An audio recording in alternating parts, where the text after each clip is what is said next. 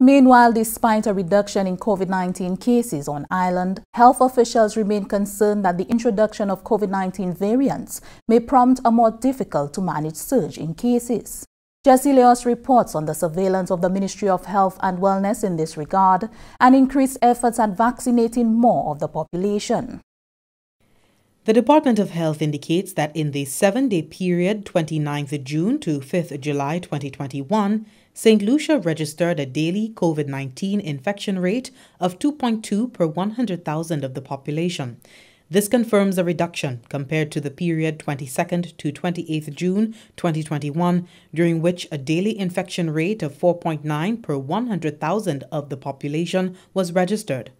Despite this reduction in the local infection rate, officials remain concerned about the introduction of more resilient strains of the virus to the island. In addition to the original virus, St. Lucia has been subject to 41 cases of the Alpha variant, commonly referred to as the UK variant. This variant is 24 to 70% more transmissible than the original. While still at bay, other variants including the Beta or South African variant, the Gamma or Brazilian variant, and the Delta or Indian variant are too close for comfort. During a live update on NTN Tuesday, 6th July, National Epidemiologist Dr. Michelle Fossois says they continue to monitor regional trends to avoid variants that are likely to undermine the ability of the country to control the pandemic. We are cognizant of the fact that we may experience a larger outbreak. The different variants have been proven to be more transmissible, and so we are very wary that we have neighboring countries with the different variants, and so although our numbers have gone down, we are still monitoring what is happening on the ground in order to avoid an overwhelming surge of cases on our public health system. Currently, 10 cases of the Beta or South African variant have been registered in the region. It is 20 to 30% more transmissible than the original and has been shown to decrease the virus's susceptibility to antibodies and thus vaccine efficacy. Vaccines are only 50 to 60% effective at preventing mild to moderate disease. And meantime, 14 cases of the Gamma or Brazilian variant have been registered in the Caribbean. It is 29 to 48% more transmissible than the original. However, vaccines are still effective in reducing its transmission.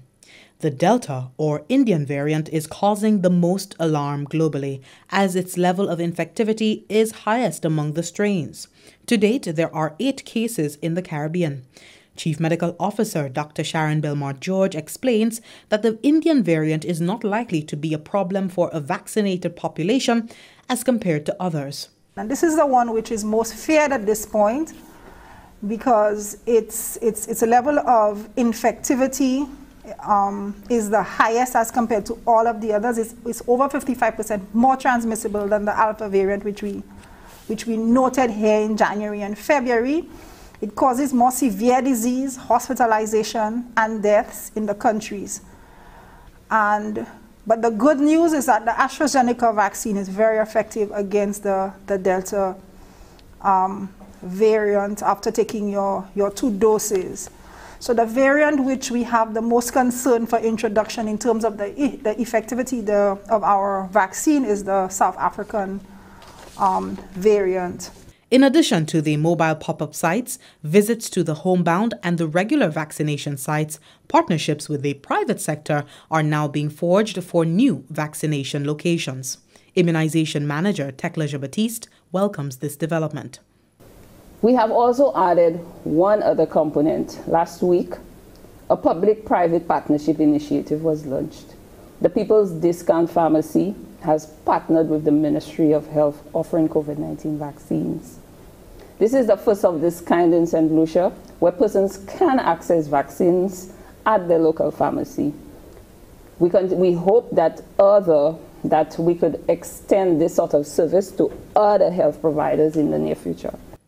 As of news time, 30,902 individuals in St. Lucia have received their first dose of the Oxford AstraZeneca vaccine, and 22,019 have received their second. For the Government Information Service, I am Jessie Leonce reporting.